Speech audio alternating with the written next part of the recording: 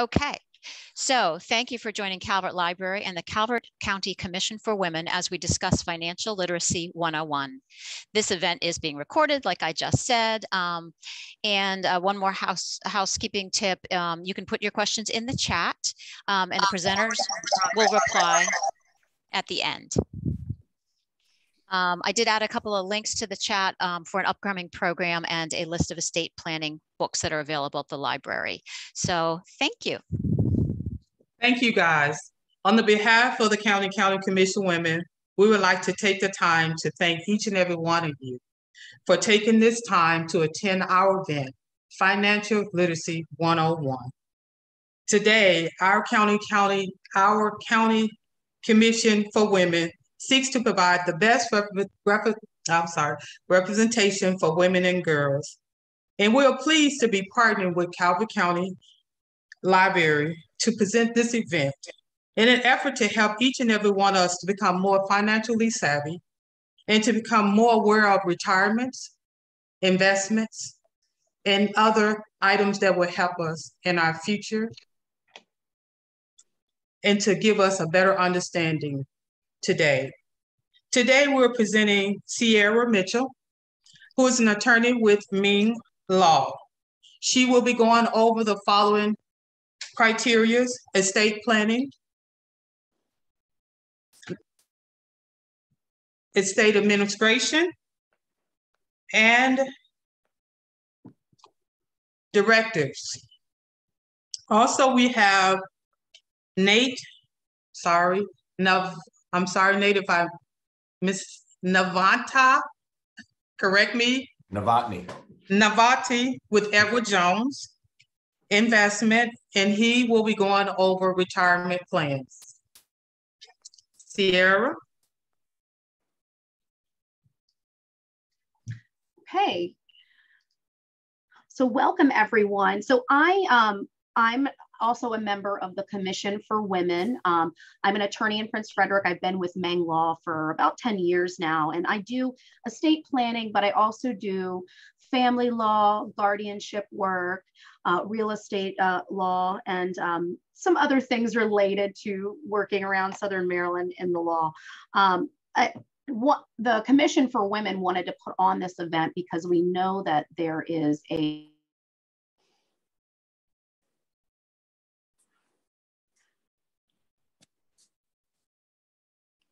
Am I muted? Was I muted?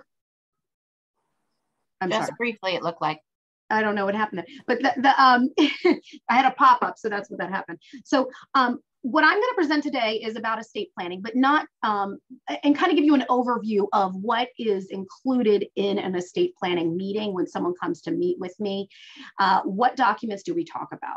So most people call my office because they think they need to get a will done. But there's other things that I think sometimes are more important. And those documents that I'm going to talk about are not just the will. So the will is what happens when someone dies. So how do you want your assets to pass when you have died? Sometimes people misconstrue this. They call it a living will. This is not a living will. A last will and testament is what happens when you passed away. A living will is something I'm going to talk about later that comes in with an advance directive about your medical care. The other thing that we talk about in an estate planning meeting is an advance directive. So that is choosing an agent essentially for who you want to help with your medical care and what you want to have happen at your end of life.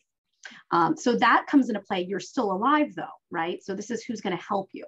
And then a power of attorney is the other document that we talk about in an estate planning meeting. And the power of attorney I'll get to later in more detail, but has to do with giving someone legal authority to act on your behalf. Okay, so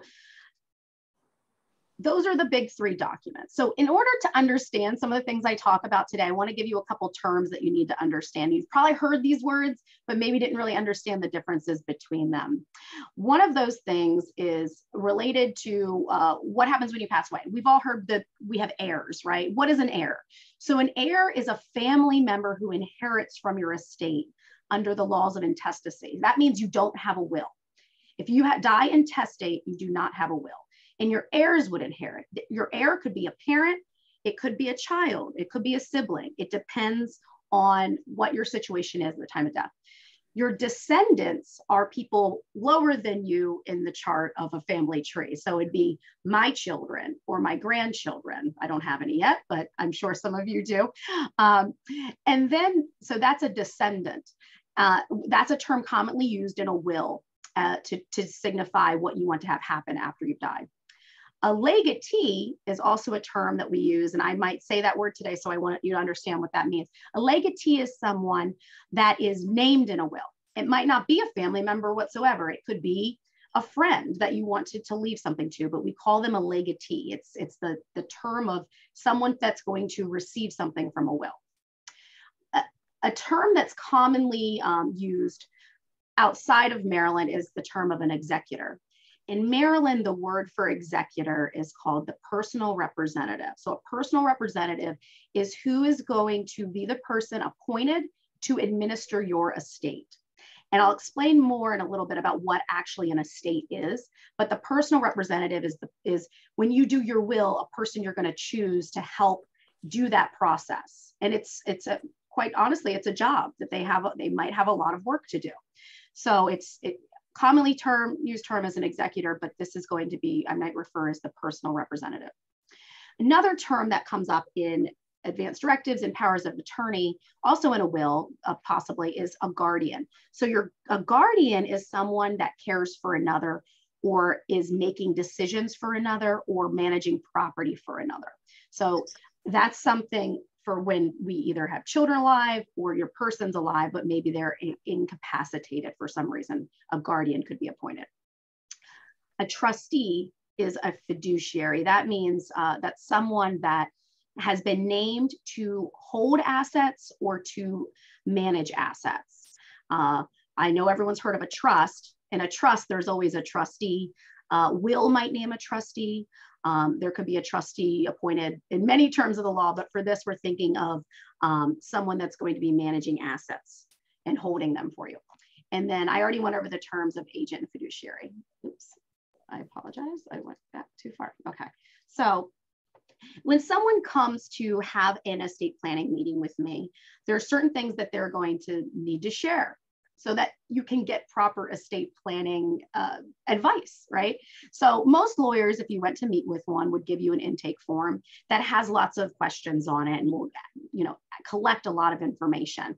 But the things that I need to know might seem like to you odd that I need to know about this.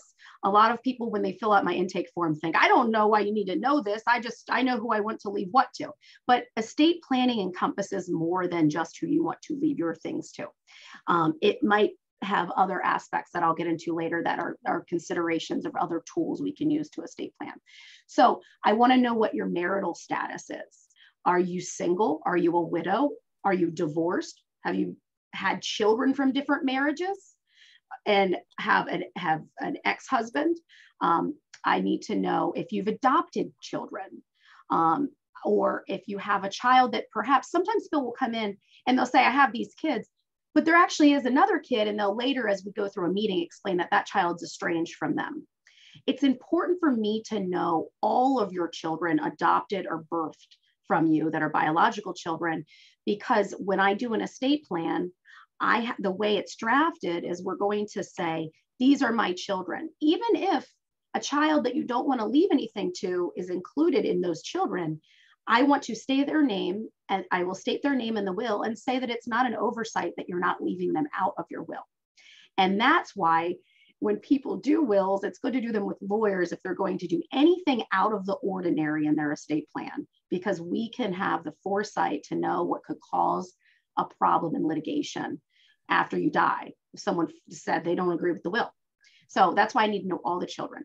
So another important thing is your net worth.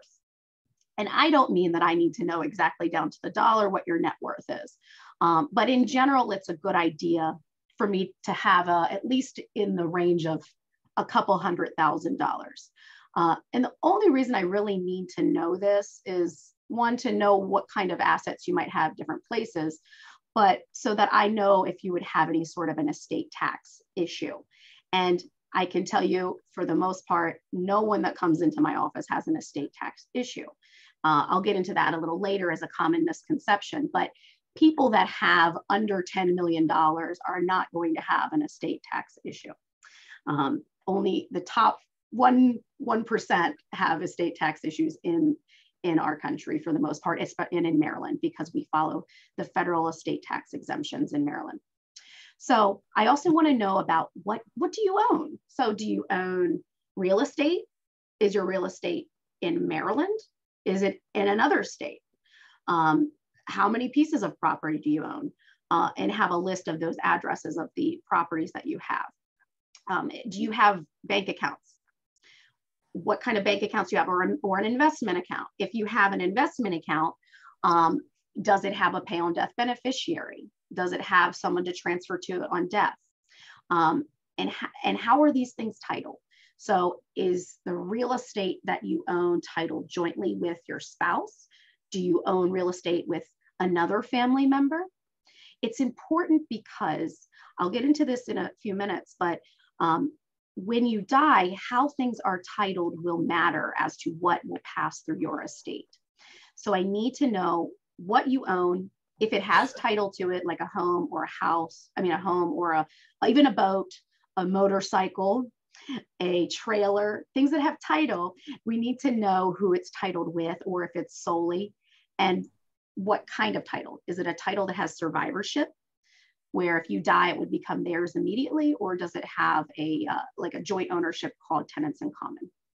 I also like to know about any other sort of debts or financial concerns that someone might have, because it could be possible that maybe we look at that from a drafting perspective to maybe protect your assets. So that's something that's important. And I don't need to know your credit card debt. It's more of knowing if there's any liens or judgments against you, that sort of thing.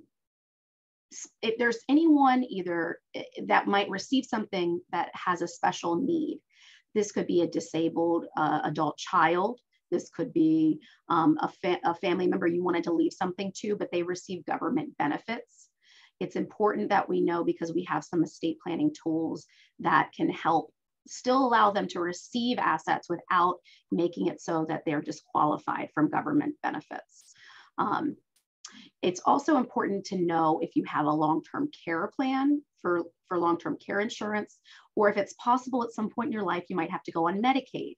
Medicaid, that would be a whole other financial literacy 101 event, but Medicaid is what a lot of elderly people, when they get to the point in life that they may need to go into a nursing home and they don't have enough monthly income to pay the nursing home bill, tend to have to go on to Medicaid, which will then pay the difference in that cost of what their income is and the monthly cost of a nursing home, which, your income is only $3,000, a nursing home might cost $7,000 a month.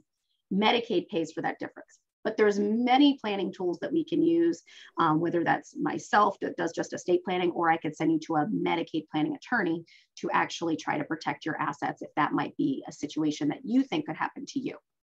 I also want to know if there's discord within your family members that may receive something.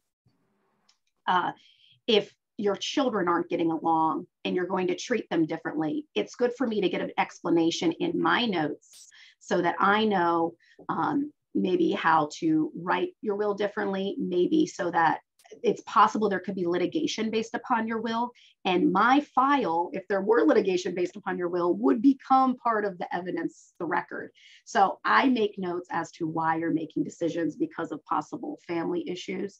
And that could be a family member you've already loaned a bunch of money to, you want to leave them out. It could be this child or person has a issue with substance abuse. And so you are concerned about how they might use the money, so that you wanted to plan around them receiving it. I also want to know about my client when they come in, what is their mental capacity? And I don't mean how smart they are. I mean, are they having any issues with dementia or Alzheimer's or memory, or not understanding what they're possibly signing? When you come in to sign these documents, they're legal documents. So your will, you have to have the legal capacity to sign a will, and you're going to have two witnesses that witness you doing this. I get concerned commonly if a child, a great example would be A 90-year-old parent wants to do some estate planning. Their daughter that's in her, her 60s calls me to schedule this appointment for mom. Says mom needs to do her will. And then that daughter brings mom in. I want to make sure that when I meet with mom, that what mom's telling me, one, she understands what she wants, that she's the one that is making these decisions and she's not being pressured by the daughter that brought her in.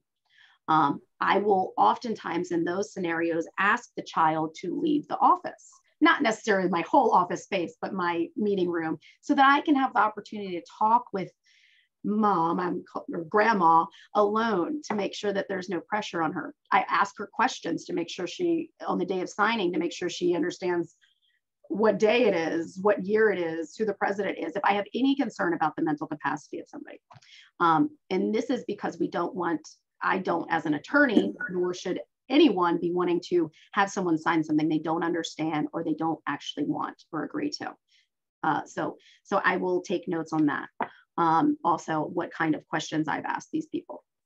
So those are, there's other things to know when I have an estate planning meeting that are more case specific, but these are things that you could expect when you go to meet with somebody as to, don't get offended if you brought a parent in that the attorney asks you to step out of the room. Don't get defensive if they ask you about if you have any debts or what your assets are. There's just there are reasons behind it that might not seem obvious to the client, but there are reasons we're doing this. I'm not being nosy. I want to know. And it's also good on these kind of intake forms, whether my office does one, but other law firms may do them the same way. Writing down somewhere answers to some of these things, like the list of where your assets are. If you have a safety deposit box, that's important to list somewhere so that kids know where the key is. I also want to know if you've ever done a will before. And if you have ever done a will before, where it is. One thing that we do when we do wills is we actually will file them for safekeeping at the Register of Wills office. Your original will that gets signed gets put into a sealed envelope that then has your identifying information on it. There's a $5 filing fee, and you can do this in any county in Maryland, wherever your residence is. You want to put it in the Register of Wills there, and that stays sealed. They don't look at it to make sure it's good or that it's valid. No one looks at it at all unless they come in with a death certificate because you've died. Or you can get it back out yourself if you want to make changes. But it is a place, a lot of people ask me when they come in to meet with me, where should I keep my will? If you don't have a safe at home, or you'd rather just make sure there's no possible way someone can get a hold of it to destroy it and that it'd be kept safe, that $5 filing fee, it gets delivered to the Register of Wills office, and it's there and it's going to be protected. So that's a good option for people. So I'm going to go through just specifically the will now and then go through the other documents. So when someone comes in, we do a last will and testament. What does that encompass? So a last will and testament will provide how your estate is administered. So it provides things like whether or not there's a bond waived. It will say who you want to be your personal representative. And it'll help your personal representative. It gives them a guide on how you want probate assets to be distributed upon your death. Okay. So there's lots of different ways that you can make these directions. And the will is what I would call, it's like an instruction manual for your personal representative. It's an instruction manual for your family members as to what your wishes were. Not just with who gets what, but it goes into lots of other things. For instance, it directs for taxes to be paid and expenses to be paid. It can direct, who, like I said, the personal representative, who you want to manage your estate, but also an alternate. You want to name someone besides, for instance, if you name your spouse as your personal representative and you died in an accident with your spouse, you want an alternate person that you trust that's responsible to be able to take care of things in the event that your spouse has predeceased you or whoever you named first. So that if that person died, in some similar time of you dying with your will, you don't have to go do a new will. You already have an alternate listed. So having at least one alternate personal representative is always advised. So a will can also name who you want to be the guardian if you have minor children. So remember earlier I explained what a guardian is. So this can be one person, it could be two people, it could be a couple. You can name an alternate if you don't, if it's possible that the first person you choose doesn't want to do it. But what is always important, and I advise, is that if you do have minor children and you write in you do a will and say who you want to be the guardian, that you have a conversation with those people before you just put them down, because it's a huge undertaking that they will be accepting, if they accept to do it, of raising your kids for you. If you have minor children, your will can also create a trust for your children. In Maryland, children that are under the age of 18 cannot receive an inheritance or receive property outright. So even if you said to each of my kids $50,000, they can't receive that money directly until they're 18. So either your will have a trust created in it, and it can say at what age you want the children to receive it, and who would manage their money in that period of time. Or even if you didn't have this, then that guardianship proceeding has to take place. Someone has to be named to manage your children's money until they're 18. So doing a will allows you to have some control over who you want to do this, and at what age you think it's appropriate, because 18, quite honestly, isn't always an appropriate age for children to receive large inheritances. Most people I work with don't choose 18 when I create what we call a testamentary trust for a minor. They usually choose an older age, like 22 after college is concluded, 25. An important thing to know is it doesn't mean that the kids couldn't have access to use the money if it's needed for something. Their guardian and their trustee would be able to take money out to use for their education, their benefit, for their healthcare needs, things that are important, but there's oversight as to what is allowed. The kid doesn't just get to go buy a Mustang when they turn 16, right, or 18. The money has some oversight by a responsible individual that you choose. So the most important thing, though, what people come to me to do a will for is to say who they want to receive what. So what encompasses those assets is a very particular thing, because your will only directs what goes into your probate estate. And your probate estate is only comprised of items that you own in your sole name. There's no joint beneficiary to it. There's no pay on death beneficiary, and there's no joint title. So an example, when you die and you're married and you own a home, 99% of the time you own that home together as tenants by the entirety. Your home does not become part of your probate estate because your spouse owns it the second you die. If you have an account that's in your sole name, for instance, though, like a checking account, maybe you and your spouse have accounts on your own so you can spend money how you want without them seeing it. If you have that account, it's only in your name, that would be part of your probate estate. So that matters when we do a will, so that you understand that. And that's also why it's important, like I said earlier, how I know things are titled. So when someone passes away, there's a process called probate.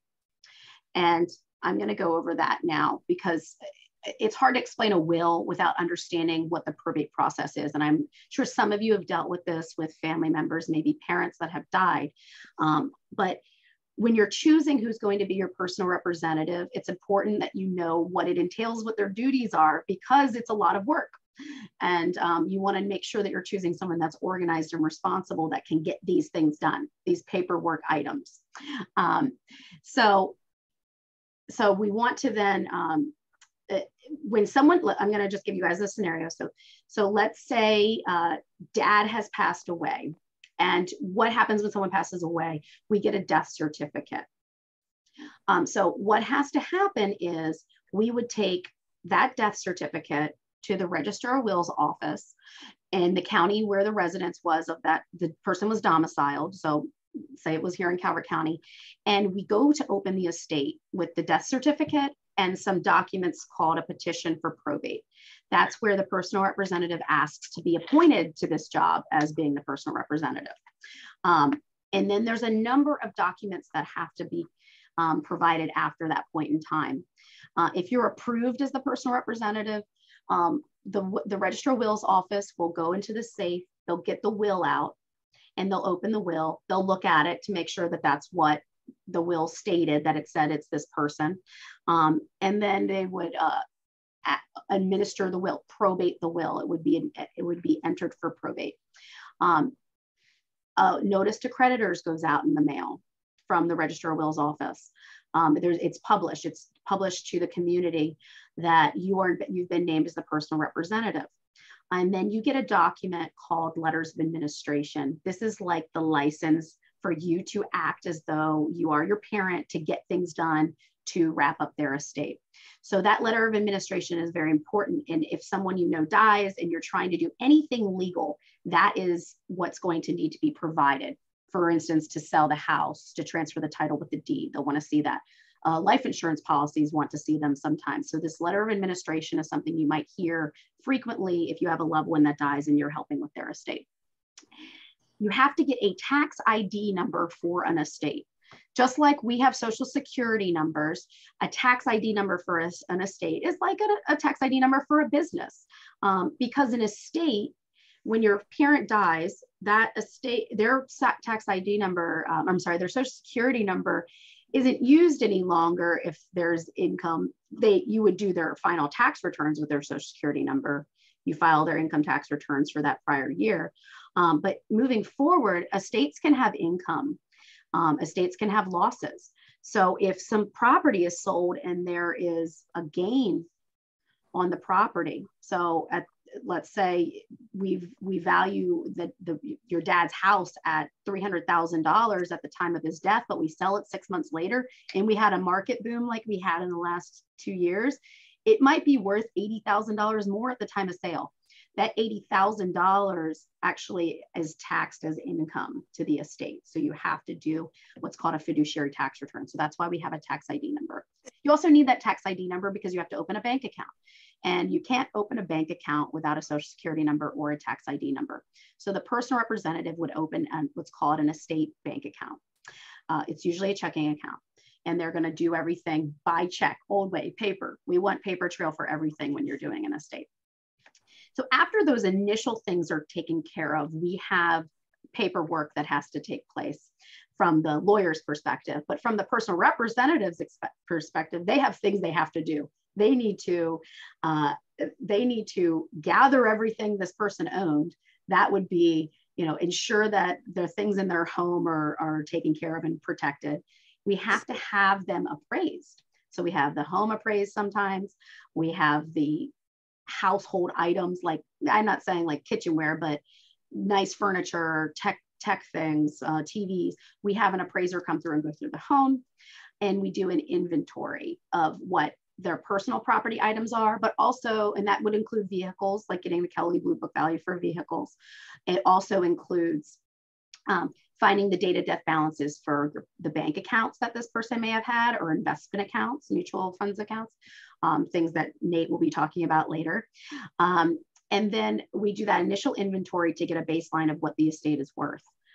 Then, for a while, my job's kind of done with helping a personal representative, but they have to sell assets so that they can create cash to give to the family members. Or they may list the house for sale. It depends on what the will says, really. They would have the ability to then pay for expenses of the property, the mortgage. If there's a mortgage, they got to pay the electric bill. We don't want pipes to freeze, that sort of thing. But their job is to protect that, to sell assets as needed to create liquid funds, and then pay any claims of creditors. So this is something important for people to know. When someone has passed away, there are 6 months from the date of death for a creditor to file a claim on an estate. If you are ever the personal representative of an estate and a creditor files a claim at 6 months and 1 day from the date of death, you don't have to pay it. It's not required. You can if you want to, but you don't have to. So, but they do have to pay claims possibly if they were filed under 6 months. So that would be a job of the personal representative, depending on what assets are available.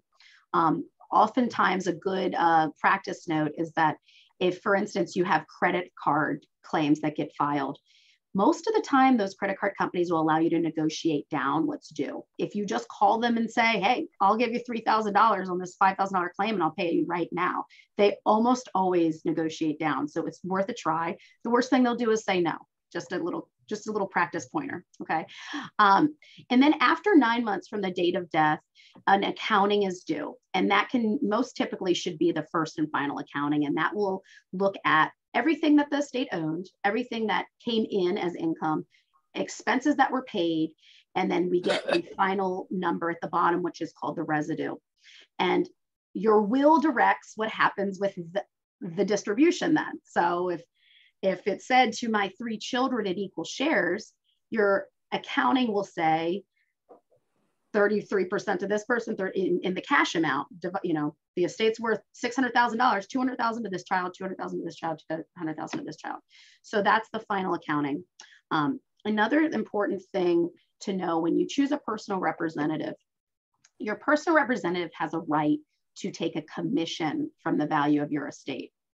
The commission, the total commission is not supposed to be worth more than, it's complicated, 9% of the first $20,000 of the estate, and then 3.6 of the remainder. So we do a calculation at the end as to what they actually have a right to receive. But you might know that one person would waive that commission. They have a right to waive it. They don't have to accept it.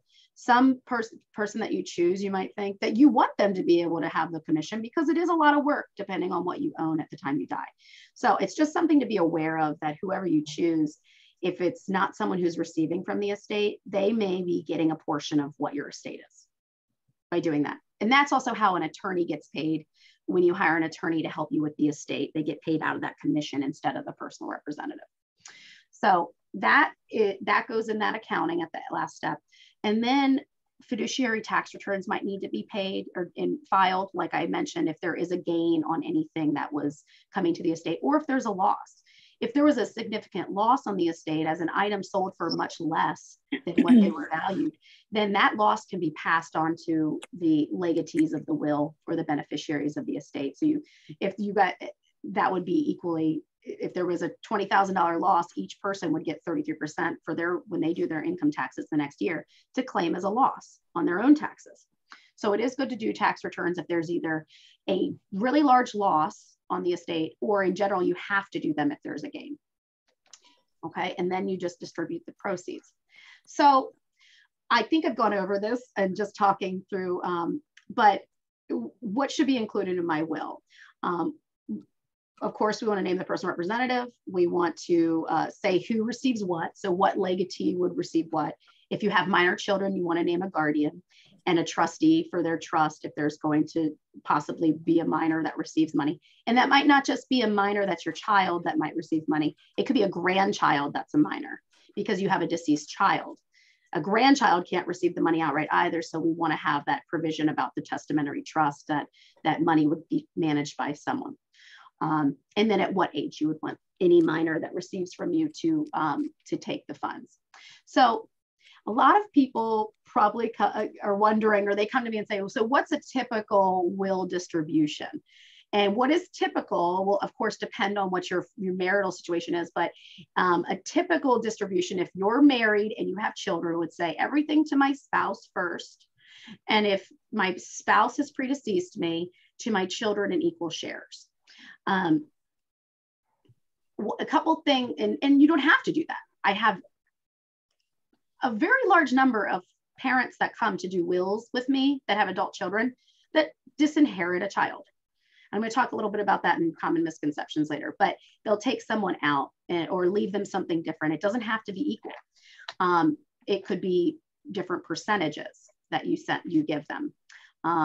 you can really do whatever you want as long as it's legal and we draft properly for it. The more strange of a disposition you write out, the more complicated it gets and the more likely that there'll be a problem with your will.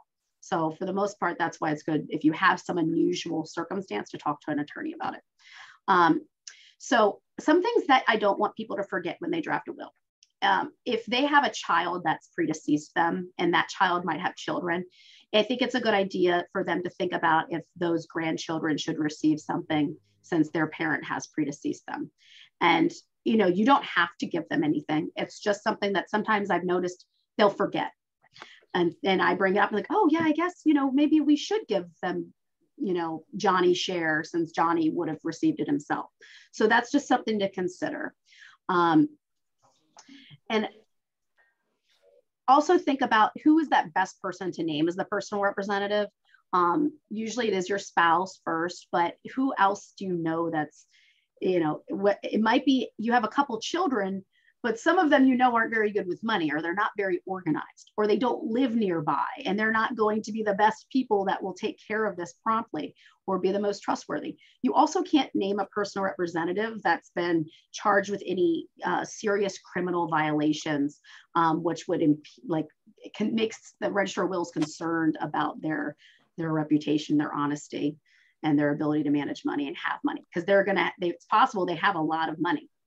And that's why when we open an estate, there is a bond, because if a bond is like an insurance policy. So a bond will protect the estate from any sort of theft by the personal representative, okay? You also wanna think about those specific bequests. A lot of people come in and they have, like women is a great example, older women that have jewelry. And they want so-and-so. I want my daughter to have my, I want, you know, my certain specific item to go to this certain specific person. I actually, for the most part, unless there's just a few specific things, I try to talk people out of making long lists that go into a will of items like this gun, this piece of jewelry, this painting, this piece of furniture. And I suggest to them, if they're already, you know, getting up in years and they don't think they have a lot of time left to enjoy it, why don't you give it to them now? It creates less of a complicated scenario at death if the person's already received it. And you get the opportunity to already enjoy seeing them receive it and that, you know, gift giving pleasure. But putting a lot of specific items in a will is complicated. And if at the time you die, for instance, no one can find that sapphire ring, then that person that was supposed to receive it has a problem, and it causes a lot of discord between the family members. It just creates legal issues. So usually what I do instead, the one thing is to ask them to just gift it to them in advance. Or sometimes I will say, do you trust your personal representative enough that if you just made a list and said, I'd like them to receive these things. I understand it doesn't create a legal obligation, but I made a list of these, you know, because I know my niece would really like this, or I know, you know, so-and-so really like this. I made this list. I put a provision in the will that says, I asked my personal representative to do this, but I know that it doesn't require them to. And it doesn't name anything. It just refers to a list that I have set out somewhere specific. Okay. If you name a bunch of things in your will to go to specific people, we have to have them appraised.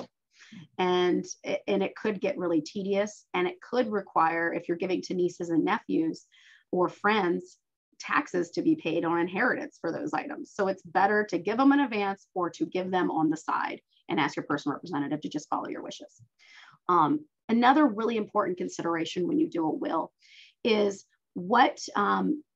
if you want to leave money to different people, it typically doesn't go so well if you say, I want dollar amounts to go to specific people, unless it's like under $10,000 and you know you have $300,000, because this can go wrong. If at some point you become incapacitated, the nursing home is you spent a lot of your money, you had to sell your house, you don't have this money left, and you put down $10,000 to each of these 5 people, that could be your whole estate. And then the other people that you leave the residue to may have nothing left to receive because the dollar amounts go first, if there's specific dollar amounts. If grandparents want to say like $2,000 to each grandchild, I'm usually fine with things like that. But for the most part, I suggest percentages, because percentages will be equal no matter where you are at that $1 million or $200,000. They'll still stay the same. Okay, so that's something to consider too. That's important because I've seen it go wrong, unfortunately. And then another thing, I mentioned this for a moment, but inheritance taxes. So when you die and you leave items to people, like your children or your parents or your siblings or your grandchildren, direct lineal descendants do not pay inheritance taxes, but nieces and nephews do, friends do. Yes, baby, and I love you, but I gotta go. So nieces and I gotta go because you're the best. You are the best of their was. You are the best. But I have to put you in here, and then not as comfy, not as cozy, not as warm. Jen, can you mute that? I can't do it. So inheritance taxes are 10% to nieces and nephews, for example. And your estate may pay that out of the estate, or it could be paid directly by the person receiving the item. If it's an item though, and it doesn't have a cash value to it, we then have to pull cash out of the estate to pay it. So just consider that. And if you're going to give anything to nieces and nephews, that's one reason I suggest to give it to them before you die. Okay, so one thing I think is important to go over is like common misconceptions that people have when they come in to meet with me. Because for this kind of an event, like Financial Literacy 101, doing estate planning, I think people will have these kind of questions. This is a basic level sort of event. One thing that people commonly think that's wrong is that when they have concerns, so they want to leave things to their kids, but adult kids, but their kids married to some guy they don't like, right? So we're worried that if I leave this to my child, their spouse is also going to get it too. Well, it's not exactly true. For one, their spouse doesn't have to receive anything. That would be up to your child how they want to title what they receive. Let's say they receive $100,000 cash from the estate. If you're concerned about this, and maybe you have an open relationship with your child to discuss this, what I say is tell them to never commingle that $100,000 in an account with their spouse. They don't have to share it at all. I'm a divorce attorney as well, so I'm very aware of this. If you inherit money, it is not marital property if you don't commingle it, okay? So tell them if something happens and they're concerned, or they're on the on the outs, or they've had issues in their marriage, to put that money directly from that estate check into a account in their sole name, and they can put a pay on death on it to somebody else that's not their spouse. It is not marital. They would not be able, the spouse wouldn't be able to get it if they get divorced. But that's your child's job to do this properly. Okay. Another really common misconception that causes big problems down the road is that a scenario where your dad dies and he did a will, and in the will he wrote, I leave the family farm in Brooms Island to my daughter Becky. Well, Becky thinks, because she's already living there, that she doesn't have to do anything, and she never opens an estate, and really the only thing that dad owned was the farm. And she just continues carrying on. She'll pay the real property taxes under dad's name, and they never retitle the property. If you receive something, even though it's through a will, you still have to open an estate, and you need to get the letters of administration, and you need to transfer the property to yourself if you're the personal representative, or to who, or to whoever is the person receiving it if you're the personal representative. You have to change the title, and you cannot change the title on real estate unless you open an estate. Sometimes people wait years to do this. I mean, 80 years. And then we realize someone in the family wants to sell the property, or they've then built houses on the property and they can't sell it. They can't subdivide it. We have to go open an estate from someone who died years ago and contact every single person who could have been an heir or a descendant along the line. It is a big, costly situation to fix. So if you inherit a piece of property, you need to open an estate. okay? That doesn't mean you were jointly titled on it. If you're jointly titled, that's totally different. If it's you receive that outright at death, and you can retitle it if you want to. You really should change it just into your sole name. So another common question, I wouldn't know if this is a misconception, is can you disinherit your spouse? So someone could come in with me and do a will, and their will could say that they're married to this person. Maybe it's a later in life marriage, a golden marriage, and they leave everything to their children in their will, and they say that they're going to not leave anything to their spouse. They can draft a will that says that, yes, but their spouse, if their spouse outlives them, they can file to request to take a statutory share. So in general, you can try to disinherit your spouse, but it doesn't always work. They might contest it and say, no, I want my share. And their share is 1/2 if there's no children, or 1/3 if there are surviving children, okay?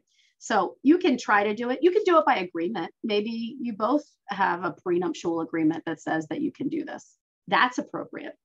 But you can't entirely wipe them out if they're not willing to lay down and take it, okay? And then can you disinherit your children? I've mentioned this already. Absolutely, you can disinherit your children. You don't have to leave anything to any of them. You could just skip them and give everything to charity. You could skip them and go right to the grandchildren and leave the money in a testamentary trust or do something else. But yes, you do not have to give equal shares to your kids. You do not have to give them anything at all. You can leave everything to your new spouse and give the kids nothing. So it's totally up to you. You get the control if you do your will. If you die without a will is totally different though. So the other misconception is that I don't need a will because if I die, my spouse will get everything. If you have everything you own jointly titled with your spouse, yes, they will get everything. But there's usually items that are forgotten, they're missed. That checking account that you had before you got married that you still put money in, or a savings account. Your vehicle, or maybe one of the vehicles you have because you have many. The husband bought a boat and a motorcycle, and those are titled jointly with his wife. Those are common things that get missed when a spouse dies in a marriage. And then we still have to do an estate. So that's why, even though you might have most things titled jointly, it's still good to do a will, leaving everything to your spouse first, because if your spouse dies and there was a few things forgotten, say there's an account that has $100,000 in it, you don't get all of it. You have to share it with your kids, even though that might not have been what he meant to do, but that might be what happens. So when someone dies without a will, we call that they've died intestate. And that means that there's no will to probate. So we follow these specific directions that are set out in statute in Maryland. And each state has it a little differently. But like I said, if you die with a spouse and children, and your kids are minors, right? So right now, let's say I have a $100,000 account. I never put my husband on. I didn't do a pay on death and I died right now. My husband would get half of it, but my minor kids would get half of it. And it'd have to go into a trust until they're 18 if I don't have a will. He doesn't get all of the $100,000. So it changes for different scenarios. Like if the children are adults, it's a little different. They don't split it 50-50. The only real easy way is to not need a will is if you're an adult that has kids and you're a widow perhaps, or you're single and you want all your kids to receive everything evenly. That's what will happen. That your kids would get even shares equally, but you don't get, then your will wouldn't direct who you want to be the personal representative. So the kids may fight over that. So I'm not going to go through all the different possible scenarios, but I think it's important just to know that they're out there and you could find out from your very specific situation. A good resource is the Register of Wills office website. If you guys just Google Maryland Register of Wills, there's a lot of documents there. If you're looking for what your scenario is, if you died without a will, there are pamphlets there for you to look up. One other common misconception, I want to touch this just briefly, and I'm probably going to go longer than I thought, but is that people come in and they think they need a trust. And I can tell you for the most part, most people that come to me, I'd say 95%, 90 more, 97, do not need a trust. In Maryland, like I said, it might sound a little complicated to you, but the probate process is not difficult. And so people come in, they think they need a trust because they want to avoid taxes. Well, for the most part, unless they have, like I said, millions of dollars, tens of millions of dollars, they're not paying taxes if they're leaving things to their kids or their spouse or their siblings. So you don't need a trust to try to avoid taxes.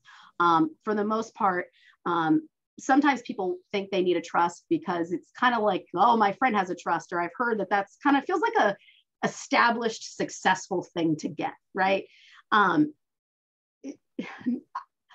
I am an estate planning attorney and I don't have a trust because I don't think it's necessary. A lot of lawyers, if someone comes to them and they say, I want to get a trust done, a lawyer sees dollar signs because trusts are more expensive to prepare. You're talking about a couple $1,000s instead of like $1,000 to $1,200 for an estate plan. And I try to avoid people creating a trust because a lot of times they don't properly work, because the people that are named to be the trustee, or they're the person that creates the trust, they don't manage them properly.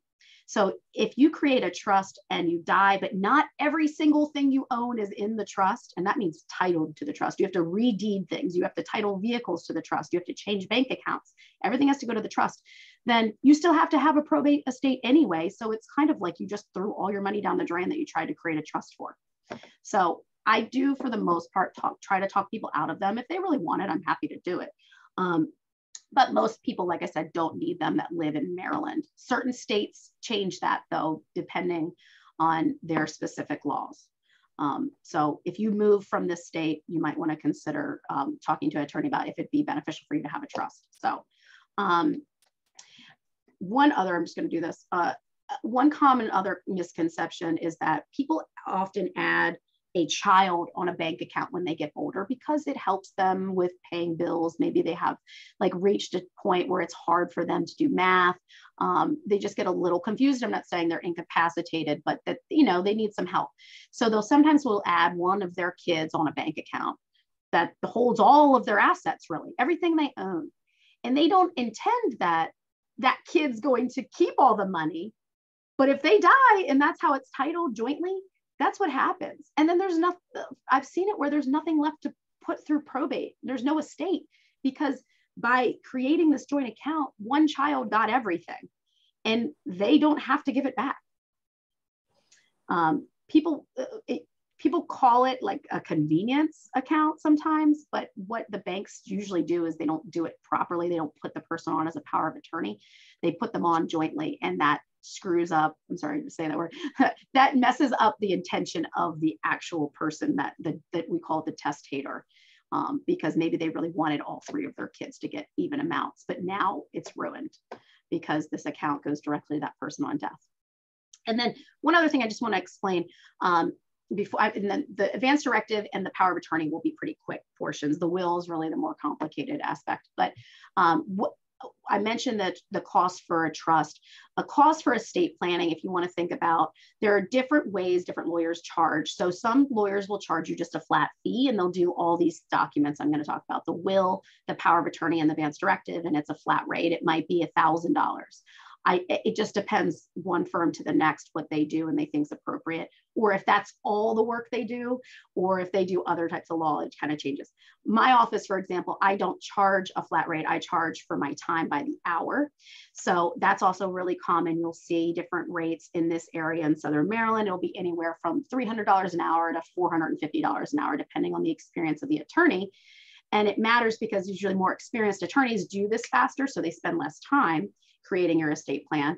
And they know to troubleshoot signs of where there could be something we need to draft better for, or to suggest some other type of planning. So that's what you can expect for costs. So that was all of the will. The power of attorney is one of the other documents in our big three documents that we do when we do a regular estate plan, not a trust. So the power of attorney is what is your ability to say, I'm giving this person who is your agent, the ability to make financial decisions for you and the legal authority to make legal decisions, to sign documents for you, to access accounts, to pay bills, to file your taxes for you. Because in the power of attorney is a little different than the next document I'm going to talk about, because the power of attorney comes into play when you endorse it, when you sign it. So you name this agent, this person. It's typically a spouse if you're married, you name them, but it might be a child or a different person that you have the utmost trust for. First of all, you don't want to name someone that is very trustworthy and is very organized and can manage money and understand complicated legal documents. So your power of attorney, if something happens to you, of course, they would step in and do this role, but they can do it even if nothing's happened to you. So when I have someone sign a power of attorney, I tell them, now understand, you may give this to your child that you're naming as your agent, but that will give your child the ability to go see your bank account that day, to go take it to the bank and be able to have access to those funds. It does not mean they get to have the money.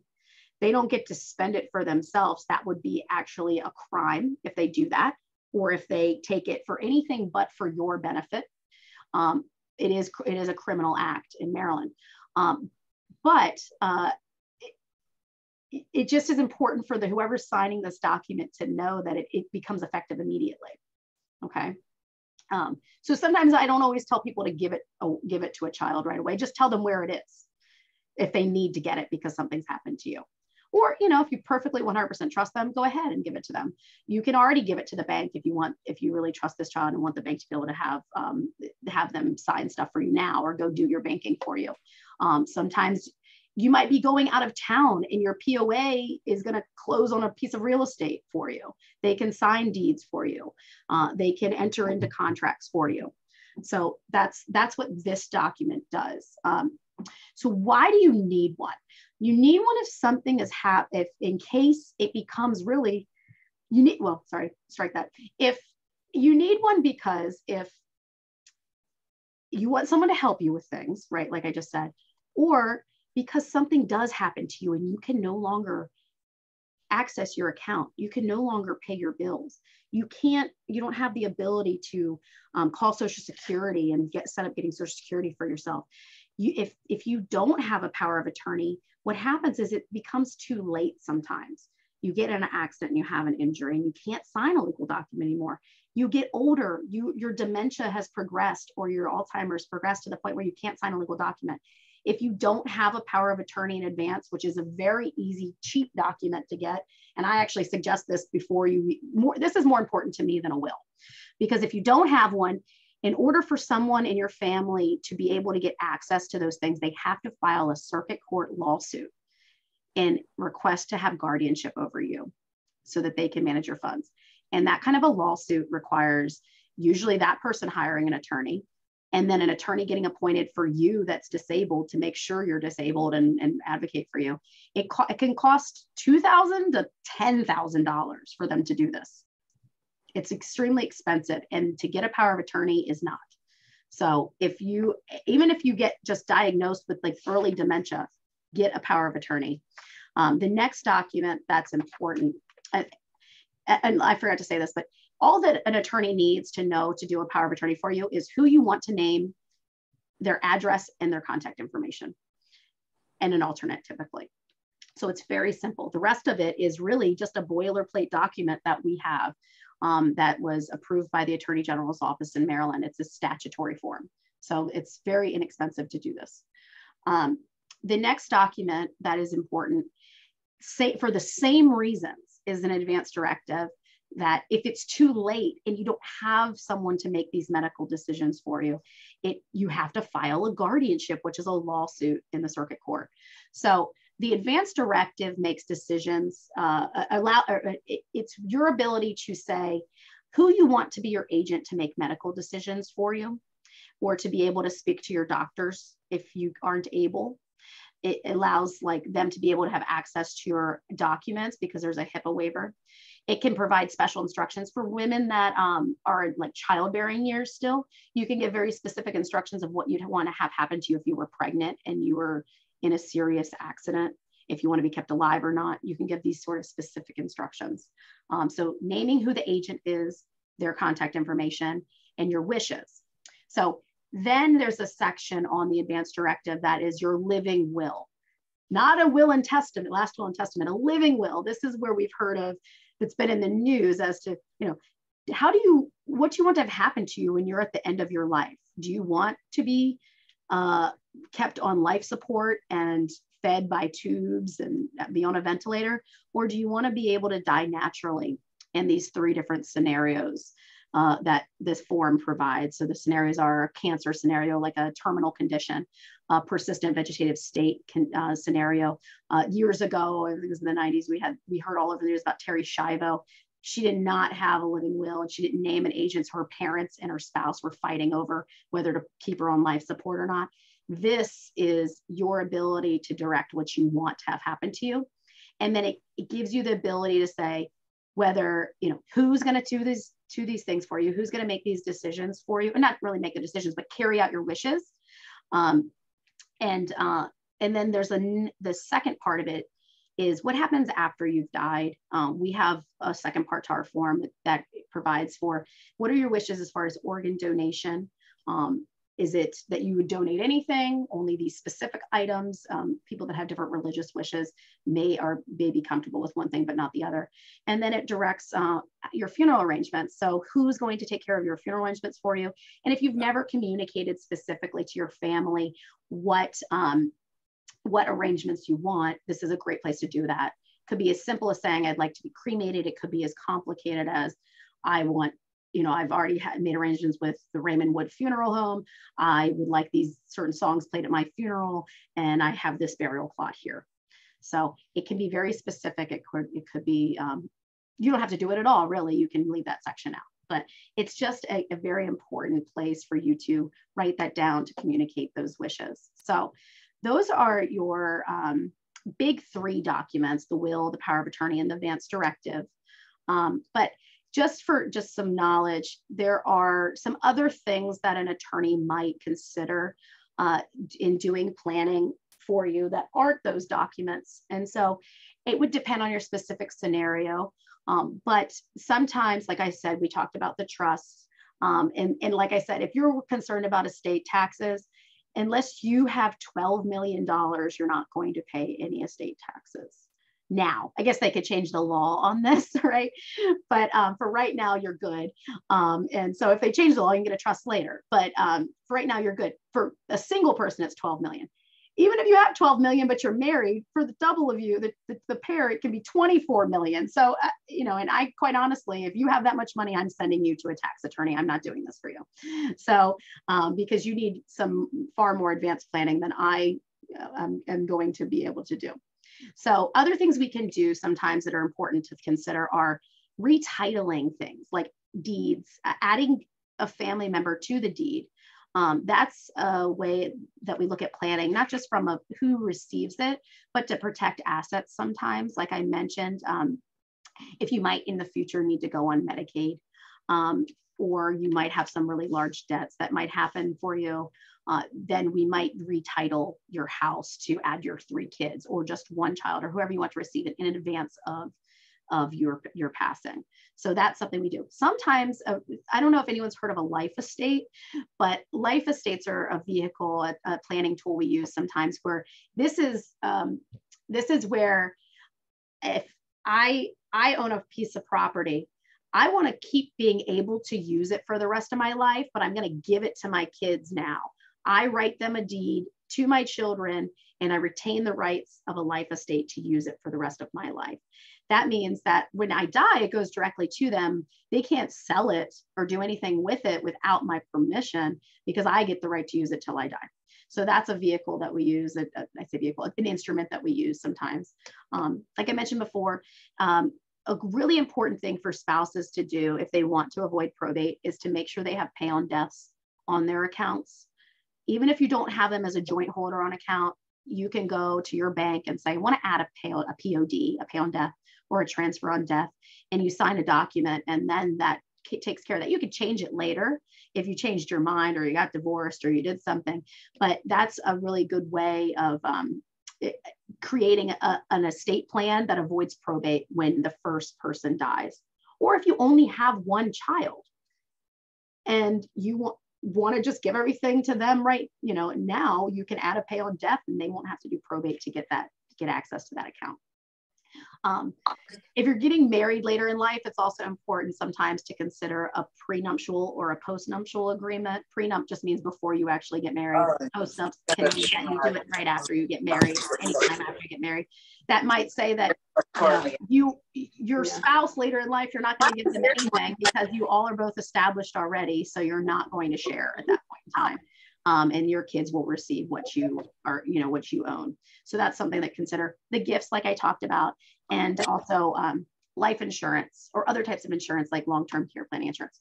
So we're going to take questions at the end if anyone has questions for me about what I've gone over, but that's in general the same meeting planning stuff that I go over when I have a client come in that's interested in doing estate planning.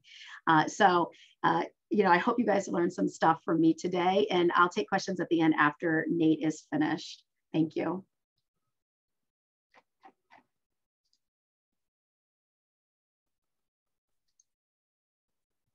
All right. That was a great presentation, Sierra. I found it interesting myself. Good refresher for some stuff, and definitely picked up on a few things that I didn't already know. So that was good. So my name's Nate Novotny. Again, I'm a financial advisor with Edward Jones in Prince Frederick, right around the corner from Sierra on Sherry Lane. So today with retirement planning, just want to talk about some basic foundational stuff on how you reach your retirement planning goals. So 3 key steps is number 1. It's pretty basic, but sometimes it gets overlooked. It's just getting organized and creating a budget. It's critical, right? You got to know how much money you got coming in, how much money you got going out, and those types of things. And then the next step is really developing a solid investment strategy, starting with, where you're at today, what your current situation is, where do you want to go, what are your goals, if it's a retirement goal or some other savings goal that you're working towards. And if you're on track, good. If you're not, what steps do we need to take to make those adjustments? And that's where that strategy really comes into play to make sure that we're on track to achieve those goals. And then lastly, preparing for the unexpected. So trying, you can't prevent things, you can't predict things necessarily, what's going to happen in the future. So how can you prepare for those unexpected events that might have the opportunity to derail your strategy?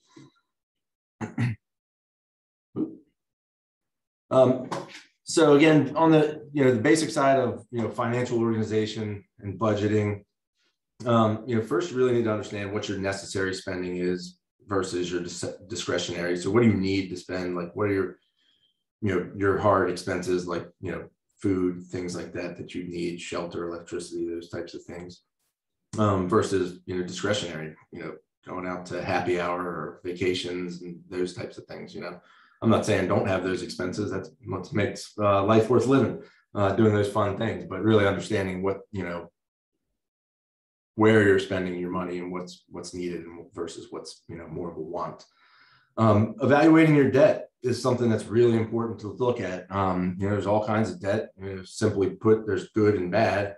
An example of good debt, might be your mortgage, things that are tax deductible on the interest you're paying. It's not necessarily a bad thing. Bad debt would be that 28% credit card debt that you have, that you're just getting ridiculous interest rates that they charge for credit card debt. That may be something you might want to be looking at ways to eliminate those types of debts. Recurring expenses is one that I always think is worth revisiting. I think all this stuff you should do annually. But one that always comes to mind is like the cable bill, right? You sign up with whoever your cable provider is, and it's $200 a month, and then somehow or another, 18 months down the road, it's $350, and like those types of things, or maybe subscriptions that you've signed up for. some of this little stuff that you just put on an automatic payment plan with your credit card or whatever, however you're paying for it, you may not even use those services anymore, or, usually what happens is over time they become more expensive without you really noticing. So that's just a good opportunity to take stock of those types of things and how you can, either eliminate them if you're not using them or potentially reduce those costs. And then big major monthly expenses, thinking about like your mortgage and insurance for homeowners insurance and car insurance. Mortgage rates are top of mind for a lot of people. They've gone up, recently, but still relatively low from where they historically have been. So it's a good time if you haven't refinanced to look at those options. Does it make sense? There could be costs associated with it, so it may not, for a 0.25% reduction in your interest rate, maybe that's not worth the expense. But and just shopping around for insurance, there's, again, similar to some of these other expenses, if you've been with a company for a while, sometimes the rates will creep up on you without you really knowing or understanding why. And then making sure that you have the proper coverage as well is also, a good idea there. And then, so once you've kind of got all these expenses sorted out and you know where you're at, you have to compare that with the money you've got coming in the door, right? Is there, are you spending more than you're making? Or do you have a surplus? And again, how can you create a bigger cushion if you, could eliminate or reduce some of these expenses that you and your family has? And then lastly, something that I think people often overlook, it's certainly been in my experience when I talk to newer clients, that account and asset consolidation. A lot of times, people will leave a job and they left that job 10 years ago and they worked somewhere else for 5 years, and then they left that place and they've got, by the time they're in their 40s, they may have 4, old retirement plans from all these businesses they worked for that are just still in the company's 401k plan. Nobody's, managing them. Nobody's paying attention to them. They're just forgotten. Or having, even some people have the idea that maybe having money at several different places is the equivalent of having more money. It's obviously not, so there's, good opportunities there. Consolidating some assets and accounts gives you greater flexibility potentially on how you can manage those assets to achieve your goals. So that's kind of it on the budget and, organization stuff. It's pretty basic, but I think, like I said, it's a good idea to, I myself, we do it once a year. We look at, what our expenses are, what our income is, and just, it's a good idea just to revisit that periodically to make sure you're not missing any money somewhere or wasting any money somewhere. So then really jumping into the retirement planning side of things, and what's the foundation of setting up your strategy to reach your, usually the number one goal for folks financially is retirement, and then there's some other goals, beyond that. Maybe it's an additional piece of property or paying for school for your kids and those types of things. But we're going to talk mostly about retirement, but some of these strategies apply to, achieving any financial goal you might have in terms of investing. So, rule number one, most important step here, you got to have a strategy. And that strategy's got to be based on, what's most important to you. What is your specific goal? It can't be, just a general strategy. It's not one size fits all. So it should be based on your long-term goals, the length of time you have to invest, also, so your life stage, if you're 50 or 55 and looking for retirement, there's maybe a different strategy that's in place for somebody closer to retirement than somebody that's in their early 20s. Your comfort level with risk is also very important in how you develop your strategy. And then there's certain steps that are required to get there. There may be trade-offs that you'll need to take along the way. Sometimes you can't spend more money than than you want to, because you have to stick to the strategy, and so you have to make some choices along the way on what's most important in terms of achieving those goals. Rule number 2 is understanding your risk. Risk and return generally go hand in hand. The higher return potential you want, the more risk you'll have to accept. There's many types of investment risks, such as the market, economy, interest rate risk, but it goes beyond the potential for declines. Risks include your comfort level with risk, how much risk can you take on, and also how much risk you may need to take to reach your goals. Understanding risk is how to address it is key to developing your long-term strategy. Rule number 3, so diversification for a solid foundation for your investment strategy. The foundation of your portfolio is your asset allocation, your diversified mix of stocks, bonds, cash, international, and other investment or asset classes is how we develop a diversified investment strategy. Diversification doesn't ensure a profit or protect against the loss, but it can help provide a smoother ride over time, reducing swings in value. So when a single investment or an asset class performs poorly, it's a disappointment and not a complete disaster. Rule number 4, this is really important. You make sure we're sticking with quality investments and strategies. So the second bullet point there on that slide, fads versus fundamentals. There's been a lot of fads recently, if you've paid attention, especially over the last couple of years, with things like GameStop, for instance, if anybody remembers what was going on with those types of things. But all of the factors to consider when investing, we believe that quality is one of the most important. It's also one of the most overlooked. Stocks have larger price fluctuations than bond investments. Quality in stocks is frequently measured by the steadiness of earnings and dividend growth over time.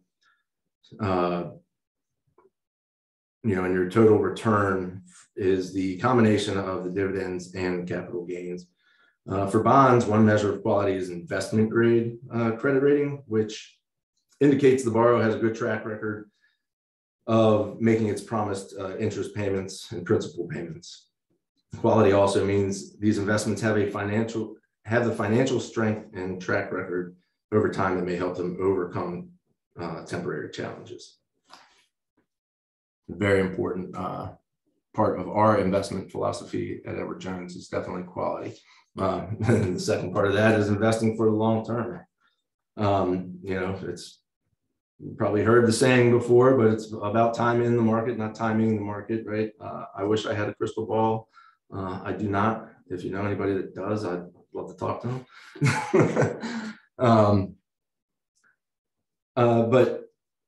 So one of the biggest mistakes investors make is trying to time the market, moving in and out because of short-term declines or the latest prediction. Unfortunately, this often results in getting in and out of the market at the wrong times, costing not only time and money, but also potentially progress towards achieving your goals. We believe that the most consistently successful investment strategy is to own a well-diversified portfolio of quality investments and a plan to own those investments for the long term.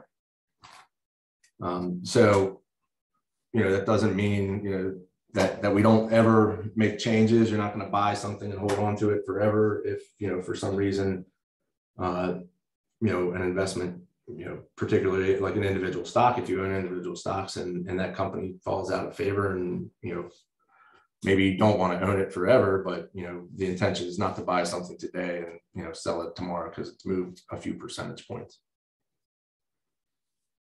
And then rule number 6, you have to have realistic expectations. Your expectations about how your investments will perform can have a big effect on your strategy.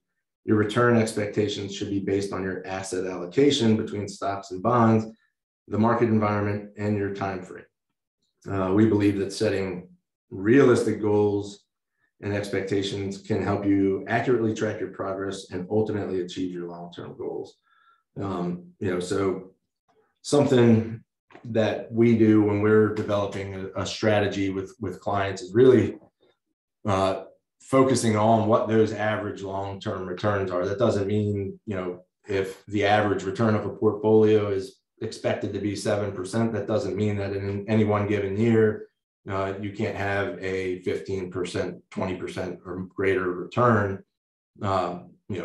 And the opposite also applies too. You may, the average may be 7, but you could have a year where your portfolio ends up being down, 10 or 15%. That's something you also have to be comfortable with, that, knowing that investments do fluctuate in value from time to time, but it's part of being an investor is sometimes the markets go up and down. Which brings us to rule number 7, maintaining your balance. So, over time, right now is a pretty good example of, assets and accounts getting out of alignment from their original targeted balance. So because of fluctuations in the market, in this case, the stock markets dropped down pretty significantly for the first couple months of this year.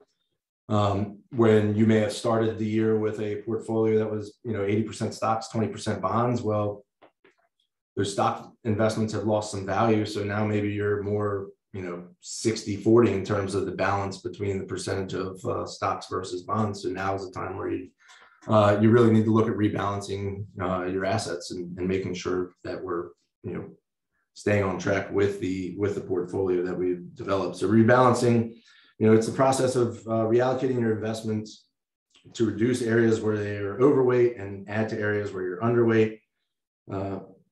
Also key for this particular time that we're in, rebalancing can run counter to your emotions. You may be selling assets that have performed well and adding to areas that have underperformed.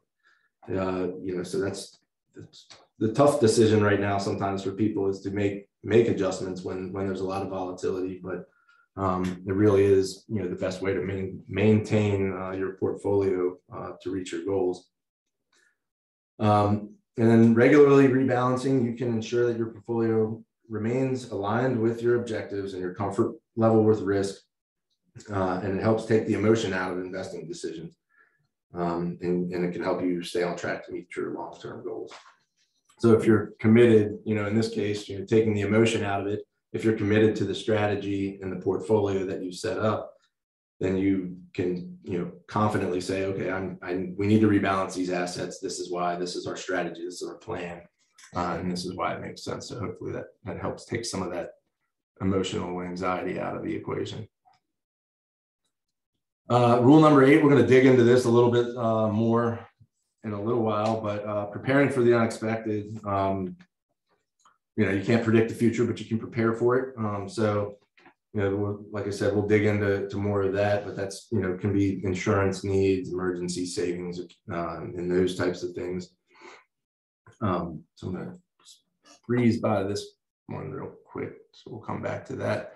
Rule number 9, really important in life in general, and particularly investing, is focus on what you control.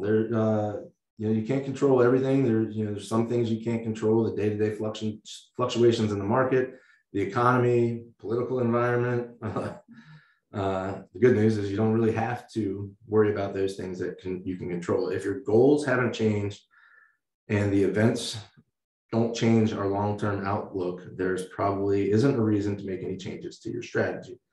It's really the key there is, again, there's, if you're looking at the news, there's a crisis somewhere every day that can have, positive, negative effects on the markets. And the daily fluctuations in the market lately have been, somewhat extreme.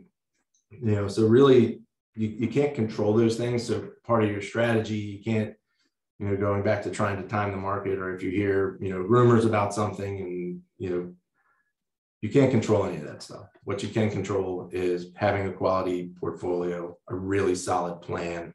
Maybe you have to tweak that plan based on something that's going on, but, unless there's some major, change to what the outlook is, sticking with the plan and controlling what you can control, and focusing on your strategy really is the best way to go about it.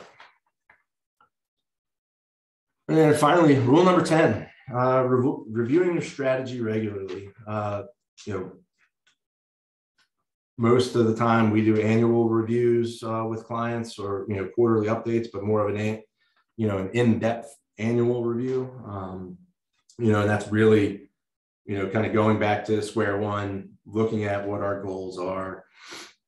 If anything's changed within your life, if you've had a kid, or somebody's lost a job unfortunately, or something, major events like that happen, and we may need to make adjustments to the strategy. Oftentimes, having those conversations with clients and just asking what's going on, in your life, is a way that we uncover some of these, some of these new goals or adjustments that, might need to be made. So that's super important. It's not, you can't just set your retirement strategy up and then never revisit it, because things can change and knock you off course. A positive change that could happen is, somebody gets a new job that's paying them, substantially more money than they were making before. That's an opportunity to adjust your strategy as well, and review what your goals are. I mean, if your goal maybe was to retire at 70 years old, and you're 45, and now you've got a job that's paying you 20% more than you were making before, well, maybe that retirement date changes. That's going to require maybe an adjustment in how much money you're saving. So not all the changes to your strategy are for bad reasons, but regularly reviewing it is certainly a great idea. Let's see. And then, so that brings us to preparing for the unexpected. Again, a basic, foundational thing for preparing for unexpected events is having that emergency cash that you need, set to the side. If it's in some sort of investment vehicle, that's in something that you can access, something that's not going to be subject to market fluctuations. You might be able to generate a little bit of interest on it, something like a CD, for example. But the general rule is 3 to 6 months of expenses. So that's where you can go back to that budget that you've created and looking at those necessary expenses that you have, and making sure, 3 to 6 months is there in the event that, something happens, there's an illness, somebody loses a job, disability, something like that. I mean, you never know what could happen.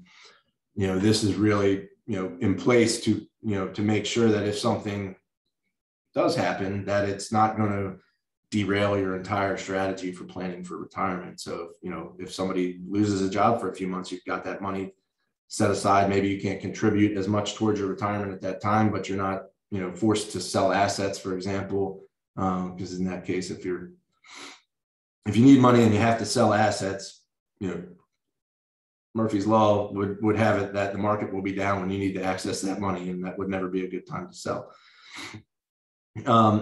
Survivor needs. So specifically talking about, if something happens, typical family, maybe, and so this is something that a lot of people might overlook in terms of thinking about insurance and survivor needs. But let's say, one spouse doesn't work and they provide for like the daycare for the children. You might overlook that person in the equation of insurance, because you go, well, they don't have any income that needs to be replaced. You'd only be worried about the spouse that is working and providing the income for the family. But if that person that's the caretaker for the children, something happens to them, well, then there's an expense associated with that in terms of childcare needs. If the working spouse still needs to go to work, then you might have to start paying for daycare again. So that's an expense that you may not think about. But so there's a couple ways you can go about determining what those levels of coverage are that you might need.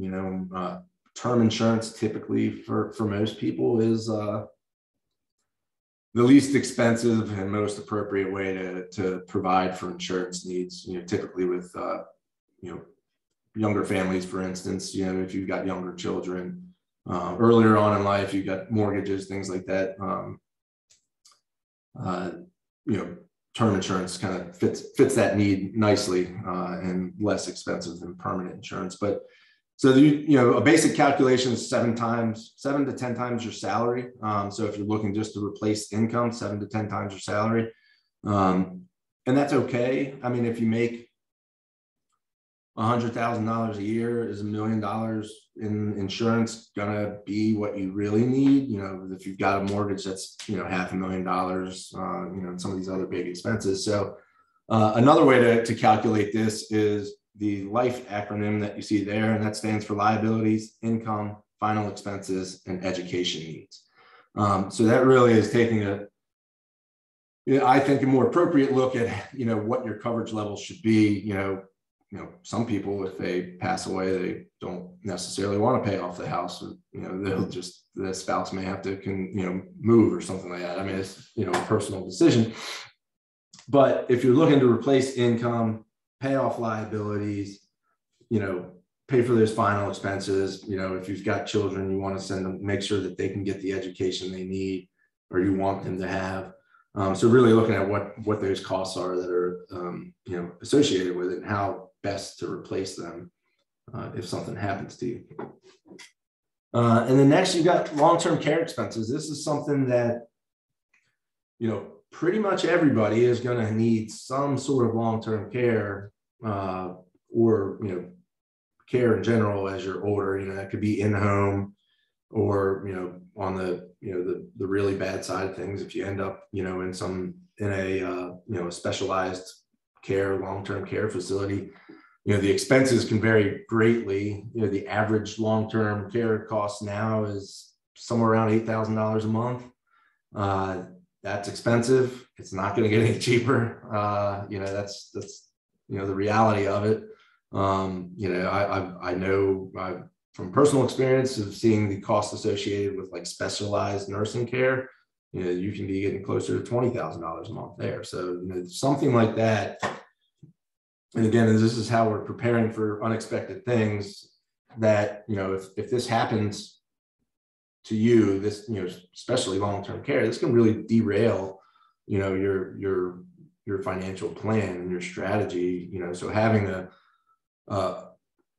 something in place to maybe at least cover some of the expenses, should something like that happen to you. And then there's, a lot of people will look at a long-term care policy, completely different than you would look at an auto insurance policy. It's like you never buy insurance with the intent to use it.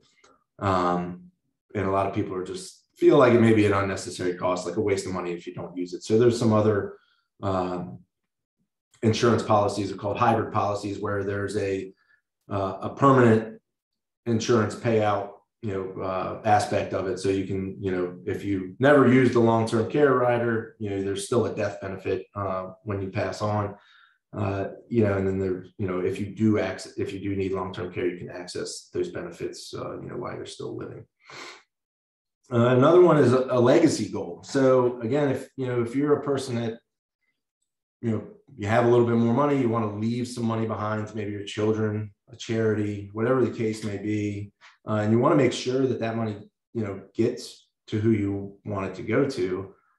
Insurance can be a good tool to make that happen. In the event that something really tragic or unexpected happens, it could be any number of things, but let's say, you've saved up $1 million and you're retired, and then something terrible happens and you maybe don't have long-term care insurance or a way to pay for some of these other costs, and you erode a lot of that money you've saved up that you were really just intending to, maybe live off a little bit and then leave the rest behind to your children.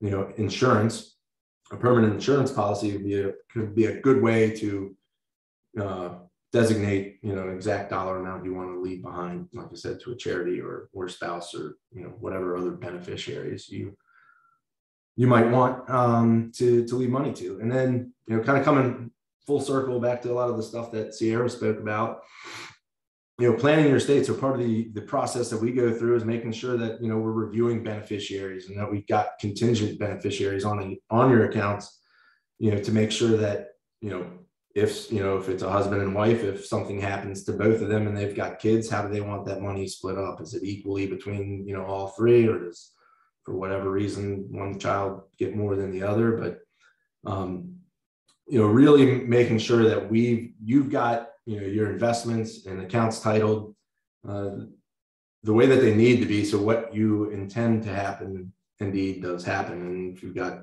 trust accounts and things like that, that they're, all of the elements of that are aligned with your goals. And, having estate planning goals doesn't necessarily mean you need millions and millions of dollars. It's about, making sure that what you want to happen happens when you're not around.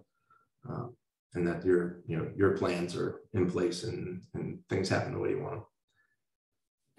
So that was kind of quick. I feel like I jammed a lot of information in there, but I guess now we can open up to questions for everybody else. Trying to stop sharing my screen here. All right. I think I stopped sharing it. You did. All right. Would you like people to just unmute themselves and ask a question, or would you rather them put it in the chat?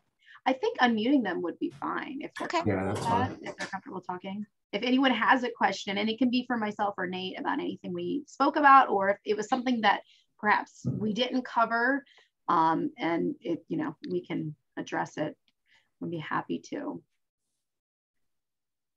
Anyone have a question?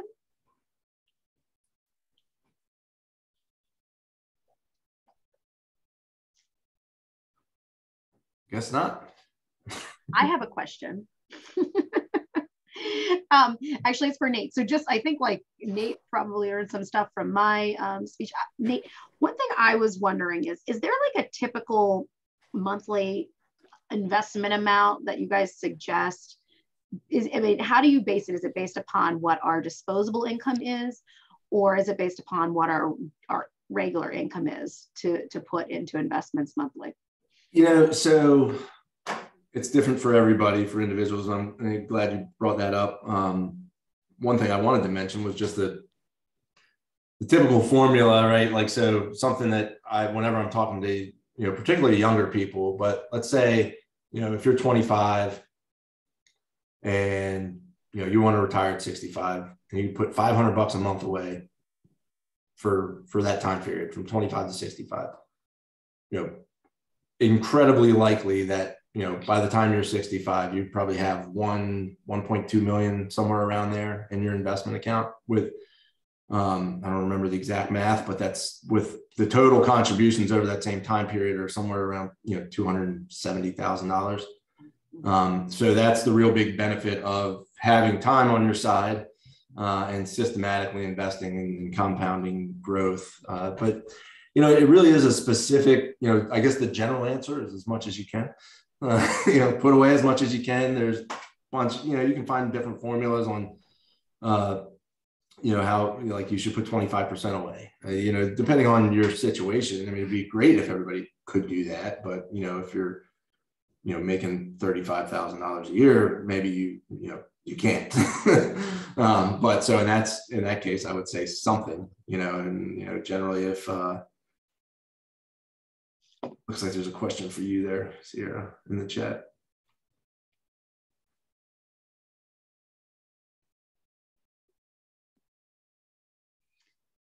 So is a spouse responsible for their spouse's debts upon death? For example, if they have a credit card in only their name, so in only one spouse's name, does the surviving spouse have to pay it? No, it is that person's debt if it's in only their name. If they die, the credit card company would have to file a claim on that person's estate, whether or not the estate's even been opened. It's possible there is no estate that actually is open at all. They can still file a claim, wait 6 months, and if no estate's ever opened, if they think there is money there, I'm not going to get too complicated in this, but the short answer is no. If my husband has a credit card in his name, he goes to Tractor Supply and opens a credit card and spends $5,000, I've never had anything to do with it, then no, I do not have to pay off that credit card when he dies. His estate could have to pay it if his estate has funds in it. It's different than me being responsible. The estate, the PR might be the spouse, so they might write the check if the estate has funds, but it is not the spouse. The spouse is a separate person. Their social security number is not tied to that credit card. No, they do not have to pay it. if there's a lien, it sounds like maybe there's two different questions really. And then it says, I'm assuming yes, if they own a house together. If they own a house together, it's a totally separate thing than if one spouse dies with that sole debt. Did a lien attach to the house? I'd have to have more questions to find out what the final answer is. Though, if there is a lien on the house based upon a debt of the spouses and they let that lien attach, then yeah, at some point it'll get paid, but it is not the spouse's responsibility if they did not incur the debt under their Social Security number. Okay. And that's a really common question. So I should have thought about that. Nate, I have a question for you. What if somebody is starting over saving for retirement in their later years? Are there any kind of catch-up things they can do? Like, I know you can contribute to a Roth for a certain amount of money, but are there larger amounts they could put away in a retirement account? Yeah, so once you're, what's the age? 50? Over 50, there's catch-up contributions that can be made. So it varies depending on whether it's if it's an employer plan, the maximum, so that you could put in a 401k, for example, is $19,500. The catch-up is an additional $5,000 per year. If it's just a regular traditional IRA or a Roth IRA that's not attached to your employer, it goes from $6,000 to $7,000 that you can put away. So there's those options for retirement. And this is something I kind of meant to touch on when we're talking about diversification too, but there's also ways, and good strategy to diversify your investment account type. So having tax deferred like a 401k or an IRA, tax-free investing like a Roth IRA, and then taxable investments. If you have investments that are in a taxable account, it's a good way. One, you've got the opportunity. Inevitably, there'll be some losses that you can use to offset some gains, and there's, so it just gives you different strategies. But yes, there are more options, or you can put away more money when you're a little older to catch up. Yes. Thank you. That was a long-winded answer. I'm sorry. No, it's great. You're saying it's not too late. Right.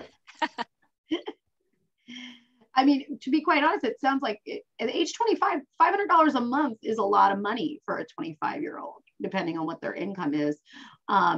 So I'm sure you hear that a lot, right? Like, yeah. And most 25-year-olds are spending all their money. So that's true. It is hard to say. Well, you haven't acquired much yet, so you might have to buy things that a 38-year-old that already has a couch. They already have furniture. They don't have to buy all these things to create a home. So at 25, it's hard. I understand where that spending is happening, but is there a certain period or a certain number that people will reach that you say, well, I don't think you need to keep monthly investing anymore, and instead it becomes we reinvest like dividends or gains? So generally, like the reinvesting of dividends is unless a client says they don't want to do it for a specific reason, that's usually how we do everything. So even if you're younger and you've got $1,000 in an account, every dime of dividend money that comes back in is buying more shares of that investment. And that's really how you see the compounding, really increase there. So I do have it could be, and it's not necessarily the amount of money that a client might have accumulated. It's more about their life stage, So when we shift from, building up, and saving for retirement to, shifting the focus to, okay, now I'm retired, I need a stream of income. If you have a lot of dividend paying investments, then maybe at that point, that's where we go, okay, I know that this, XYZ stock pays me 4% dividend. That's going to provide me with $500 a month in income. Maybe we don't reinvest that anymore. Maybe that money just systematically goes out to the bank, or a check shows up in the mailbox once a month or whatever it is. But so less about, the dollar amount and more about the, the time frame and where they're at and their, along their journey. Some people will take those dividends. I have a few clients that we are in dividend paying stocks, and they'll wait. They don't reinvest them. They'll wait till it adds up to, a few $1,000s in cash in their account, and then we'll go find another, that's how we kind of build out the portfolio and, find another investment to purchase at that time. So there's lots of different strategies. I mean, it really isn't, one size fits all. I mean, there's, so many different ways you can go about, helping, develop that strategy and really, specific to each person's individual needs. And if you have multiple goals too, it's, something might be just, somebody's got, their retirement money that they're more conservative with, and maybe some money that, they got a bonus or something. And they go, okay, I got this little chunk of money. I want to be way more aggressive with this money. And that's just a completely different strategy than, what you're doing with, people call it the real money. Not the play money. Okay. Does anyone else have a question? I'll save Nate for, personally, I'll ask him all my questions on the side so I don't waste everyone else's time. So I just wanted to, if no one else has any more questions, I just wanted to let everyone know that as part of the Calvert County Commission for Women, this is an event that we wanted to host, but it's probably, we're going to try to make it a series of events so that we, between Brenda Street and myself and anyone else from the commission that wants to be involved, where we might do this biannually. So what I wanted to say is if you enjoyed this today, we might also have, or we're planning to have in the fall, another event through Calvert Library on another financial literacy type topic. One thing we considered is discussing reverse mortgages. And we might also bring in to discuss other types of planning that might take place. So if you have any suggestions, you want to hear from any expert, please let us know if you have some topic that is of interest to you, because we're hoping to do this as a series moving forward. So thank you everyone for joining us. I don't know if you have any remarks, Brenda, to close us out. I do. I actually want to say on the behalf of the Calvert County Commission for Women, we would like to thank the library for collaborating with us and everyone else that has joined us on this event. Thank you for sharing your time with us. And we would like to say thank you and have an excellent day. Thanks. Awesome. Yes, thank you all for coming. And I will post, this is Jen from the library. I will post this on YouTube, and everybody who's come, I should have your email from you registering. So I will send you the link. And we also have a program coming up, Social Security Retirement. It's this Tuesday. And we've got a specialist who comes from the Social Security Administration, and she's fantastic. So you might want to check that out. It's this Tuesday. Thank you. Thank you, Jen. That actually sounds like thank you. So thank you, everyone. Have a good weekend. Thanks, everybody. Thank you all. That was wonderful. Thank you, Nate. Yes, ma'am. Thank you for having me. I'm happy to come back to any of the other ones too.